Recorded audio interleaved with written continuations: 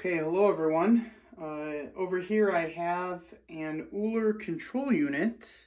I've had this one for about 2.5 years. At this point, it sounds like the fan or something's getting kind of loud. I'm assuming it's just kind of filled with junk that needs to be cleaned out. So I figured I would take a look, see if the cleaning helps first. And there was only one other video about how to get inside one of these. And while it was helpful, I think it was just a little less detailed than it could have been. So I was going to go through here and show you how you get inside your control unit in case you wanted to clean it out. So the first thing you actually need to do is get out this this cover. So the front cover goes right about here and then down. This is definitely the scariest step, but it is the necessary first one. There's 3 screws right here that just need to get unscrewed. They're just Phillips head, nothing special there.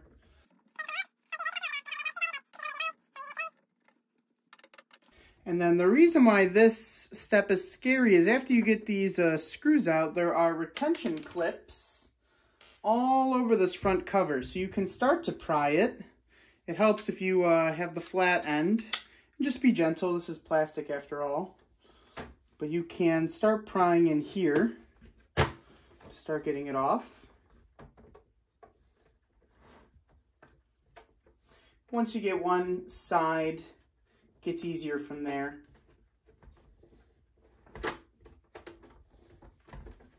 So there's one side, there's the other, and I'll show you what these clips look like in more detail. Now to get this out, really the best thing you can do is kind of push up and out. And I haven't found a better way.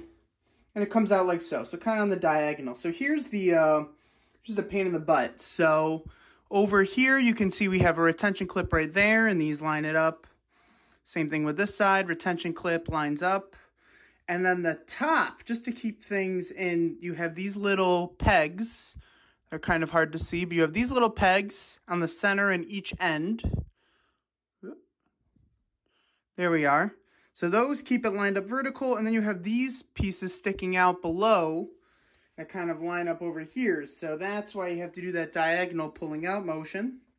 Now, for the most part, like if I was going to clean this on the regular, I would only need to remove the cover because this gives you access to the most important parts in the Ooler.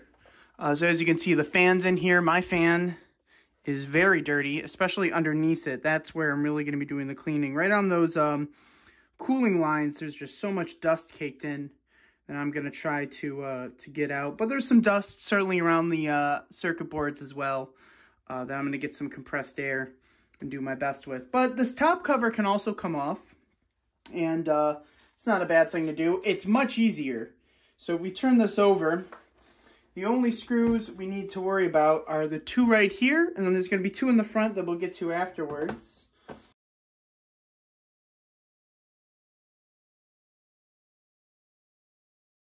Okay, so 2 screws out there, and then we have 2 screws in the front. So one on this side, one on that side. Now, when you remove the cover, be very careful. As you can see, there's a circuit up here for your controls up top that has a little clip right here. You don't want to strain that. So after you pull this off, you're going to want to pull it that way and be gentle with it. Nothing, really the only thing you have to put some effort in is that front cover. This comes off really smooth. There's no need to pull hard on anything here. Obviously you don't want to break it. The system's not cheap, nor is it cheap to repair. You can see already my desk is just full of dust. Just from opening this. Put those screws back there. And then, like I said, we could just pull this up. You can, of course, I think the easiest way, go back to the flathead screwdriver. And just in these little holes, the vent holes, you can use that to kind of hold it up. There are 2 retaining clips either side. They're not nearly as strong as the front cover. So they come right out. There's 1.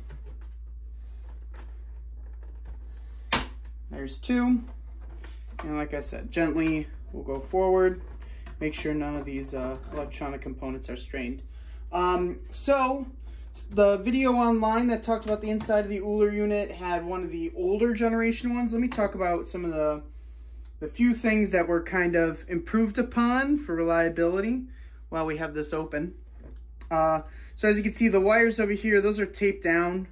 Not necessarily scientific, but you know, it stops them from rubbing against the top of the control unit, which is good. Zip tied over here just to try to keep everything tight. I think the bigger one, these tubes now have some insulation on them in this retaining plastic right there. And I guess a common issue is people were getting cracks in those tubes. It must have been rubbing on something somewhere. So they put this little protection on it to keep those tubes in good shape without any cracking or anything. And with that in mind, like I said, now you could go through, you can clean the front fan. You could also clean the side fins, try to get some dust out of there. This is essentially just one big radiator for cooling, and there's the fan in the front. I don't really have compressed air with me at the moment. I didn't think I was going to be filming the video, but I figured this was worthwhile for people to see. So I'll clean it up the best I can without really having compressed air here. And I'll show you how to put it back together. Okay, let's begin the reassembly process. I did a really brief cleaning of the Ooler system. Used a vacuum and some tweezers to grab out some pieces of dust. So we're going to put it back in the reverse order. Now, all of those screws are the same size, so you don't necessarily have to keep track of which ones came from where, but it's always recommended that you do. So we pull up the lid first. Again, being very careful about that clip at the front. And then you can line that up. Again, making sure nothing is gonna push too hard on the electronics. That's the fragile stuff. And then you can just sneak in one retaining clip on the left side. Boom. And then the other one on the right side. Excellent. At this point, the cap should line up with the lid. If you have a big gap here, then something must not be lined up. From there, we'll put those two screws back in on the front. This time I'm not going to tilt the unit. I think we all know where those screws came from, unless you had to get them out, so you should have a good idea. Screwed in nice and tight. Same thing over on the other side.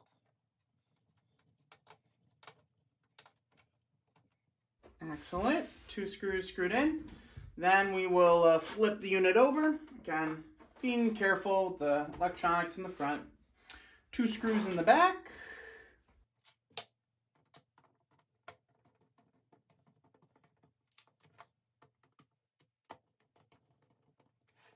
Perfect. Put the unit back forward.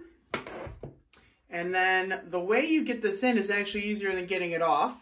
All you need to do is line up the unit so that it goes into place, and you just push it forward. Now you got to make sure that these retaining clips down here are under this little lip, and that these ones are above, but it's meant to just be pushed into place. This is meant for simple manufacturing, not necessarily simple maintenance. But you line it up, and you just push them into place, like that. Easy, much easier than getting it out. Then we can flip it over. Remember, you have those retaining clips on each side. So you just got to push those in. 1, 2. Not bad at all. And then at that point, the 3 screws are perfectly lined up.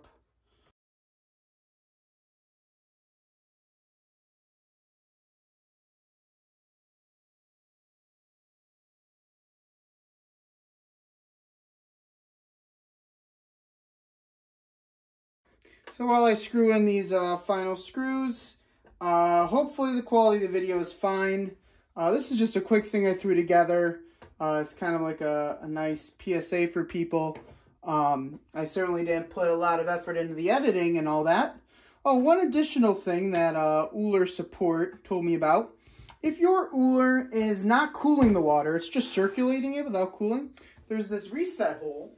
And over here, I just have a paper clip I bent into a straight shape. You can push down in this hole for 3 seconds. And the button is not very clicky. It's very soft, but as long as you're pushing on it, you are holding down the button. And that kind of resets a safety sensor that monitors the temperature of the water. Sometimes that gets tripped up on accident. Sometimes it's for a bigger reason. So if it was on accident, you hit the reset and it resets, then great. Maybe that solves your problem. If it doesn't fix it or if it goes off again, you probably have something more serious. And just a simple reset's not going to do it for you. Hopefully the deep clean is all you need.